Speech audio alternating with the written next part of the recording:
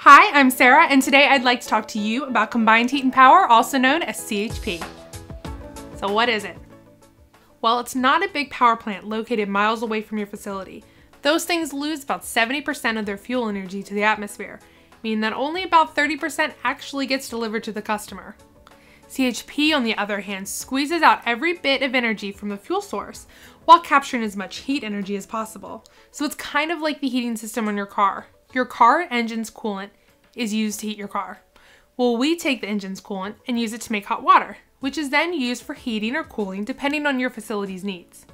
Now we can make the system even more efficient by installing what's called a stack waste heat recovery system, which basically traps heat in an exhaust pipe and is then used to create even more hot water or steam.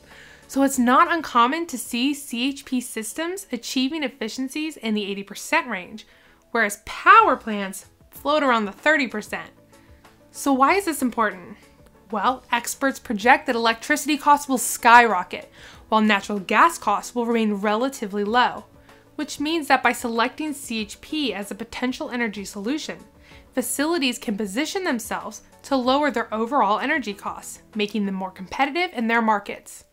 So the net effect is low-cost, reliable energy that allows companies to better control their long-term energy costs.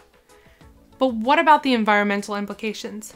Well, CHP has been shown to reduce carbon emissions, so much so that President Obama signed an executive order in August 2012 prompting industries to increase their CHP use by at least 50% by the end of 2020.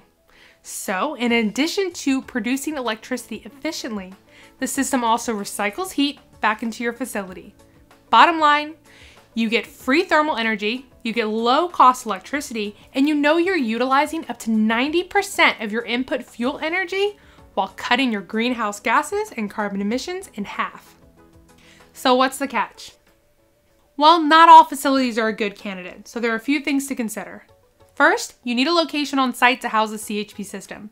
You need enough natural gas on site or access to a low-cost gas line. You also need electricity and thermal connections close by because running them counteracts the economic advantages. A good candidate also has high electricity costs and low natural gas costs, which is pretty much all of Northeast America, or has the ability to produce biogas. Your facility runs more than 11 hours a day and uses electricity and thermal energy at the same time. CHP is great for new facilities, additions, or renovations in place of a backup generator. The cost of the generator will be traded off against the cost of the new CHP system. Some common 24/7 natural gas facilities are hospitals, nursing homes, industrial and manufacturing plants, colleges and universities with central utility plants, casinos, and certain government facilities.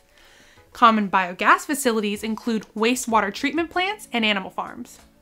So what are the overall benefits? Well, you get lower electricity costs, free heat, a return on investment in as little as 2.5 years, and your lights stay on even through falling trees and unpredictable weather. Because unlike above ground electrical lines, CHP uses underground gas lines. Basically, CHP allows you to harden your utility infrastructure, so you keep the lights on while others are in the dark. Even during disasters, such as Hurricane Sandy, many facilities using CHP were able to keep all or most of their lights on. Why work with us? Well, we have an extensive selection of efficient natural and biogas generators from 75 to 4,000 kilowatts. We have local factory certified technicians, local CHP specialists to provide equipment assistance and system design suggestions, and we have local parts and service. We also have a variety of financing options available through CAT. So if you wish to contact a CAT dealer, please click the Contact Me button below.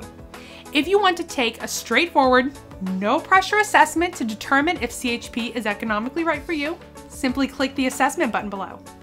If it gives encouraging results, send us the info and we'll get you started. And thank you for tuning in.